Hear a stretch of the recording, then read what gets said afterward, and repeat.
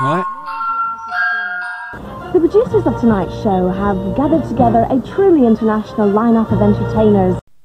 Like Master Blaster from the Thunderdome. As you can see, much of the audience is made up of young people. Which for a royal variety means shit's about to get real weird. Maggie's here again, complete with comically inappropriate soundtrack. Mr. Marmaduke Hussey, the chairman of the BBC, and Lady Susan Hussey. I find that you never know where to look when you're stood next to a princess during the national anthem. After a welcome from Frank Bruno, thank you. Yew Tree Special Branch rappel in to interrogate the cast.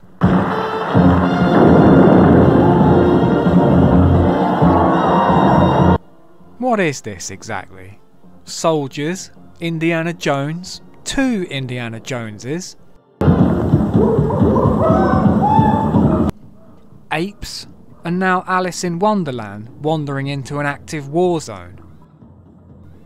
Lejemen, the Indiana Jones dancers, just as you remember him.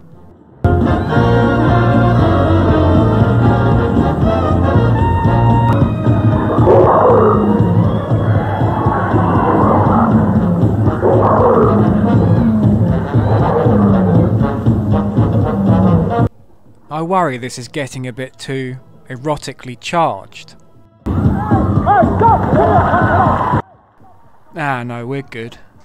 Is this the first time we've seen the ostrich loose? It's really disconcerting, like when Cuddles the chimp would walk about.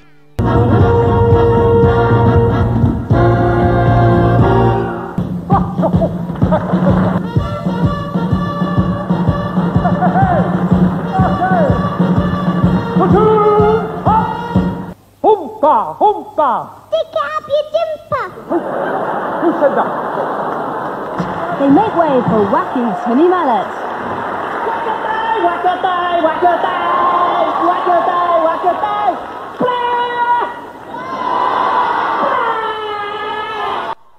I thought that was Freddie at Live Aid for a second. In lieu of an act, Timmy brings classic panto, claiming he's lost his mallet. What are you talking about? Here? Oh, no, it isn't. Nope, I didn't see no mallet there. Lovely. What happened? Is there anybody here who would like a bash on the head? I'll take one. Not with that foam thing though. You got any bricks? Okay, and rub your tummy at the same time. Now you look utterly bonkers. I tell you what, Malice, mate, what do you say we go for a world wacky record of bashing a squillion people on the head in 30 seconds? Do you think I can do it? This was around the time they banned nunchucks on the Ninja Turtles, but clearly nobody was bothered about frenzied copycat hammer attacks.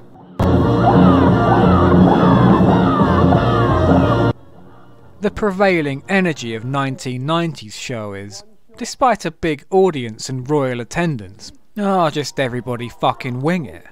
What's the plan, Timmy? Nothing, you say? Never mind, out you go. That's why we get stuff like this. Wurzel Gummidge was one of those things as a kid which I liked but which also terrified me. This is exactly what my nightmares were like. Where are you? Where are you? Hiding under the covers, Wurzel mate. Thankfully he's not looking for the 5-year-old me to put straw where my guts used to be, but for his girlfriend Aunt Sally. Tell you what, I'll see you in a minute because I've got to go and find them. Very nice to see you, or see you on the telly, Welly. Well, Aunt Sally, I'm coming, Aunt Sally. Cheerio, you're loving Wurzel here, Aunt Sally. Similarly, Jim Davidson, unable to do his usual routines about Chalky and how horrible fannies are, is reduced to slapstick. For anyone who sat through my video on his mucky pantos, too hot for YouTube, links in the description, this section's pretty jarring. Well, now it's over to Baron Hardap's kitchen for a slapstick cookery lesson with Jim Davison and Charlie Drake. Have you seen Butters yet, boys and girls? I think he's backstage filming a vlog moaning about Lenny Henry. Not because he's black though. This is basically a family-friendly practice run for Jim and Charlie stumbling through gags about fingering and big spunking wangers. He wasn't called Baron Hardup there, I can tell you. Shall I give it to him, boys and girls? No. What I used to stir the mixture? Use your head, boy.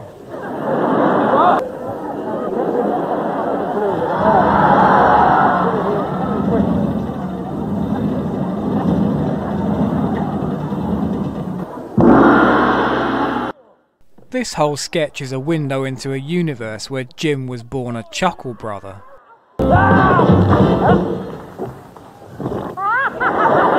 Shall I?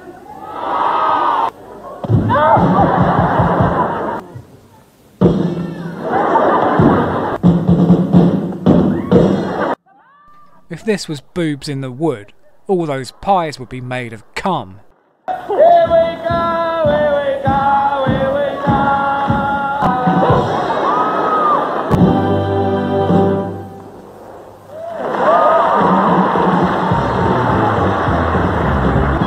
Well, now the children of the Italia Conti Academy of Theatre Arts invite us all to shake a tail feather. Did they get a job lot of Indiana Jones costumes that year? Why don't you ask me, baby? Don't you think I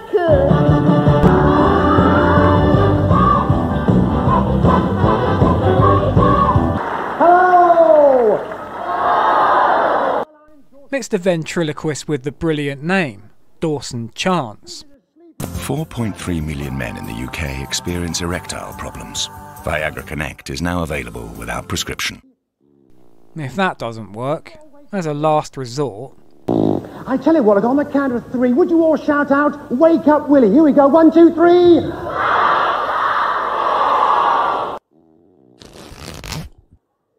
nope, nothing. Of course there are musical performances, with Bros, Jason Donovan, and now, from America, the sensational new hitmaker, Paula Abdul. imagine you're a kid in 1990 and Paula Abdul comes on for Opposites Attract, but it's just two blokes miming and no MC Scat Cat. They could have at least stuck some ears on Mallet. Incidentally, who would have thought that we could be lovers? You fucking a cat, Paula. As well as famous people, the audience enjoy international circus type acts. A mime artist.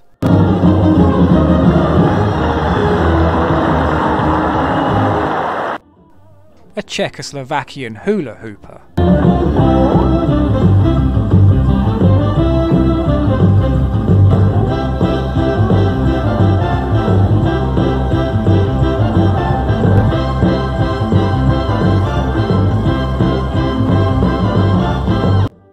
A violinist.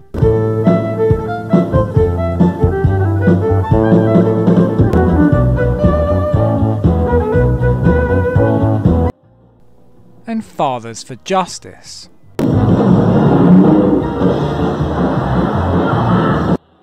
Don't you dare give me a royal variety without someone pretending to be other people. There's no mucking about here. None of that lovely dinner party I'm at. And who's that over there? My name is Maddie Cryer and this is Julie Andrews. Girls in white dresses, this is my bosom pal, Dolly Parton. From Coronation Street, Hilda Abden, the late great Karen Carpenter. In the words of Bette Midler, Honey Nicole, you fell in love with me like I'm in love with you. What you do? The Royal Engineers Gymnastic Display Team. Remember in school being really fat and shit at PE, and when football lads were all doing somersaults over the pommel horse, the teacher would have to let you get away with one of these.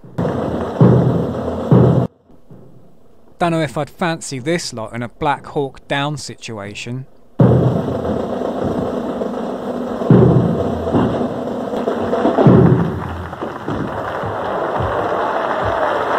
Sir Captain Tom probably gave them a right beasting backstage. For those more cultured viewers who can't abide the gutter antics of your Bernie Cliftons, thank God for Spike off Hi-de-Hi. Dancing the celebrated pas de deux from Don Quixote, may I present the stars of the Bolshoi. And some Russian dancing.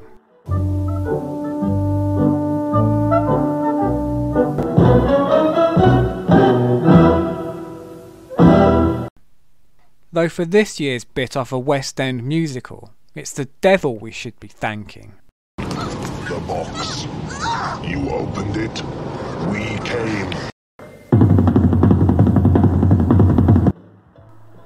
The one thing which most makes me feel like I'm in a coma, pumped full of hallucination-inducing meds, drawing on images from my damaged psyche, is Bonnie Langford coming out with a load of dancing Draculas.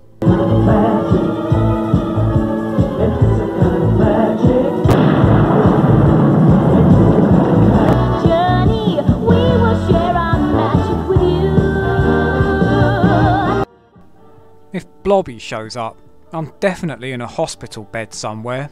Kings and things to take by storm. Kiss me, baby, let the fire get higher.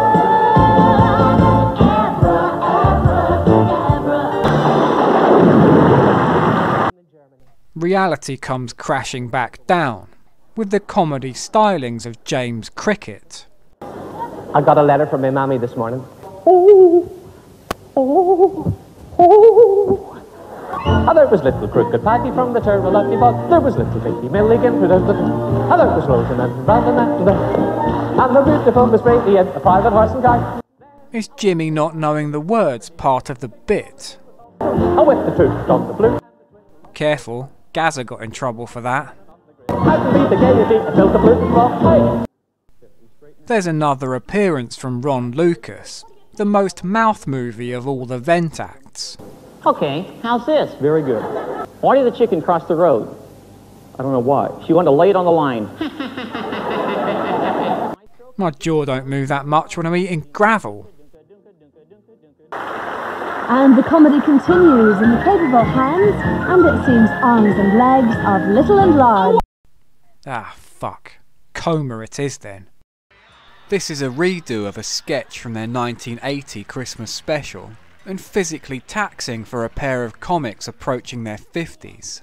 In the original, poor Eddie almost died from exertion, and now they're doing it live. Zebedee, he was brimming with glee and bounced all over goalie. Florence, she said, I'm ready for bed, and we all fell down. Eddie gasses early, putting every new verse on a cliffhanger of will he be able to get back up. And we all fell down. Who hit the wheels, went head over heels and laughed on his scooter. Noddy said, help, I've knackered me bell, and we all fell down.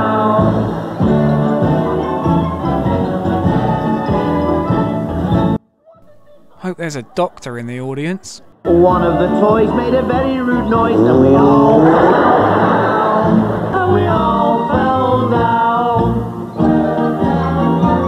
And we all fell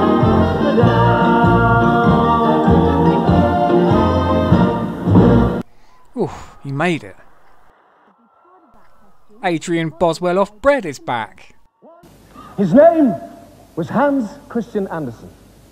His father was a humble shoemaker, but he'll long be remembered for such wonderful tales as The Little Match Girl, The Ugly Duckling, and of course, the story we present for you now. 100 years from now, some cyborg actor off the Bread remake will be talking about me like this. History's greatest storyteller, He'll long be remembered for the tales about Charles Manson, a vampire Jimmy Savile, and tweets about well-bad knobbache. This performance of the King's new clothes fills the theatre with unbearable tension, everyone on the edge of their seats, of a single mind. Are we going to see Christopher Biggins' penis? Your Majesty, to a wise man, this is a very beautiful suit of clothes. But to a fool, it is absolutely invisible. Isn't it? Right. Isn't it? Fine. Look at the cast of stars alive. The suit of clothes is altogether, but altogether the most remarkable suit of clothes that I have ever seen. It's happening, it's happening.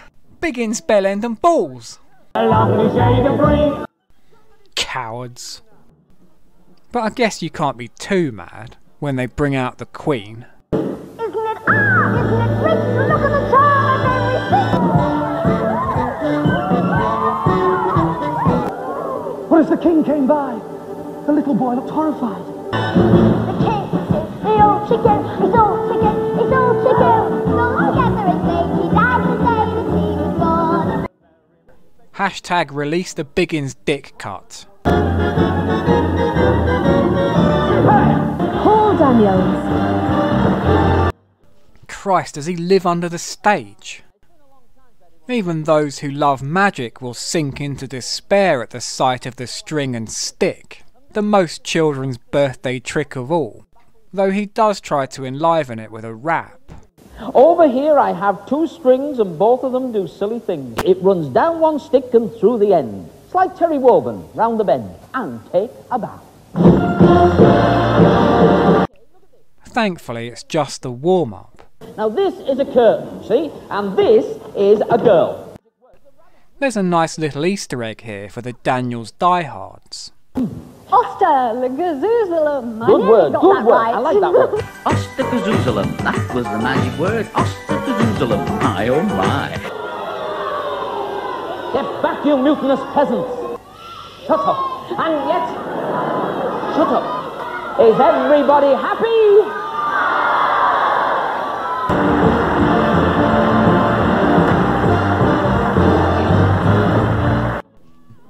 In this period, there was only one thing the noble viewer wanted to hear. One clarion call signalling absolute tip-top entertainment. Snorbit, where are you? Hello. I've lost my dog, Snorbit. I don't know where she is, and what I thought was, if you all count up to 3, well I will, and if you shout out Snorbits as loud as you can, maybe she'll hear us and she'll come and find me. Would you do that for me, please? Before Facebook, this was your only recourse with a lost dog. Form a double act with your brother, Mike Winters, break up due to tensions arising from your affair with a much younger dancer, forge ahead with a solo career, then get on the bill at the Royal Variety, and ask the audience to shout its name. So here we go. 1, 2, 3. Snorbit! Where is she? Oh, thank you. Hello. Oh, where have you been? Oh, I'm so worried. If you ever lose your job and get depressed, just think of Bernie Winters, abandoned by his creative other half, and having to rebrand the entire act as, I've got a big dog. Do you like her? The first impersonation, that of an Alsatian. And now a poodle. Oh, she's done that already. Are you ready? When you're smiling, when you're smiling. Bernie's big closer is making her speak, but he needs our help, boys and girls. Bum, bum, bum, bum, bum, bum, bum, bum, bum. Snorbits, and you all shout out Snorbits as loud as you possibly can. I will say speak, she will then bark, and then you'll give her a nice round of applause. Now, would you like to see that? This went out on telly. Well, here we go then. Are we ready, Governor? Right, and bum, bum, bum, bum, bum, bum, bum, bum, bum. Speak! What more? What more? What more does a man need? Brilliant. Our main event this year is titled like a ride at the fun fair. Megastar's Musical Mania.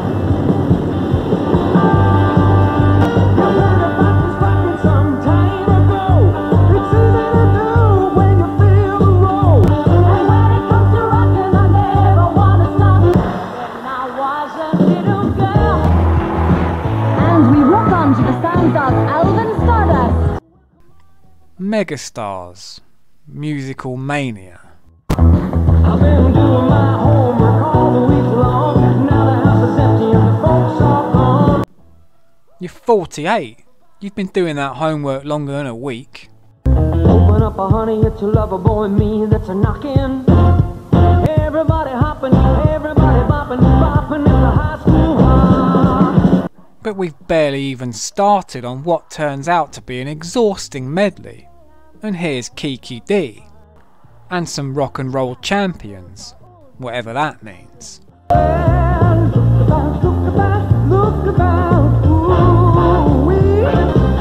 it's the time of the record-breaking Cheryl Baker. You never know what it's like, the blood like when a breeze just like ice.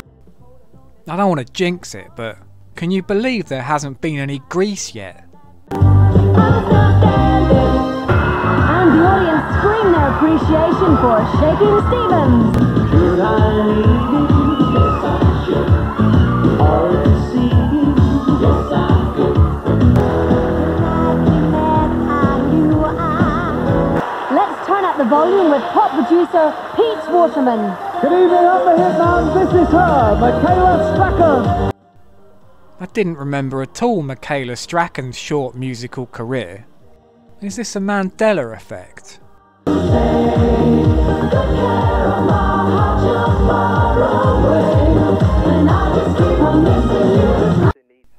But the moment Pete turns up, as well as really exposing how all his songs were the same, it's like being waterboarded with the late 80s. Fucking choking on synth. I swear, Bin Laden weren't me mate. Let's hear it for Yao!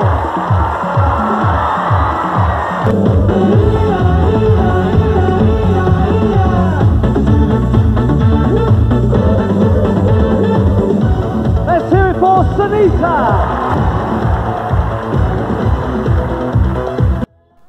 The best part of all this is Pete Waterman doing his dad dancing in the back the whole way through. Let's hear it for Big Fun!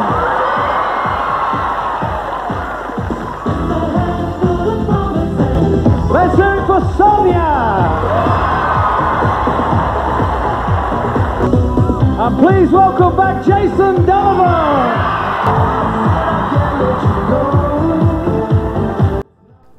We know he's got form from the last one, but the level of disrespect for the audience is truly something to behold. Prop guitar on his back, not even bothering to hold a mic that isn't plugged in. He might as well have tape over his mouth.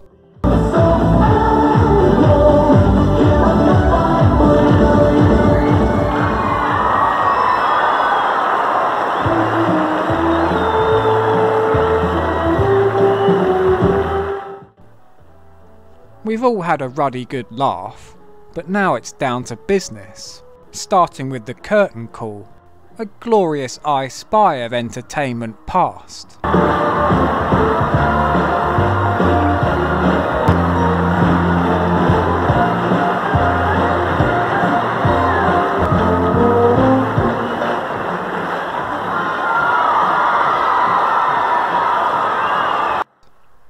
Despite the packed roster, nobody was trusted to do the serious bit, as Chris Tarrant's been drafted in. What, Jim Davidson not good enough to introduce a princess? Timmy Mallet? Squillion, thanks, your mad majesty! Blah! And as Maggie gets her check, another once anarchic TV personality bends the knee. Her Royal Highness the Princess Margaret, hip hip! Hip hip! Hip hip! You nicked that wave off your sister. Fair dues, she probably owes you, after taking one for the team and sitting through this. As always, the very end is the best bit, with incredible background music.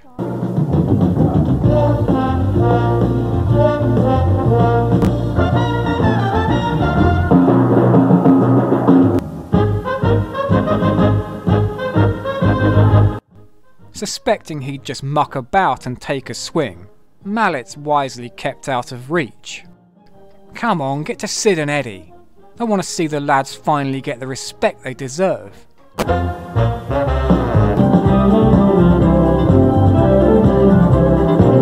Get to Sid and Eddie, get to Sid and Eddie.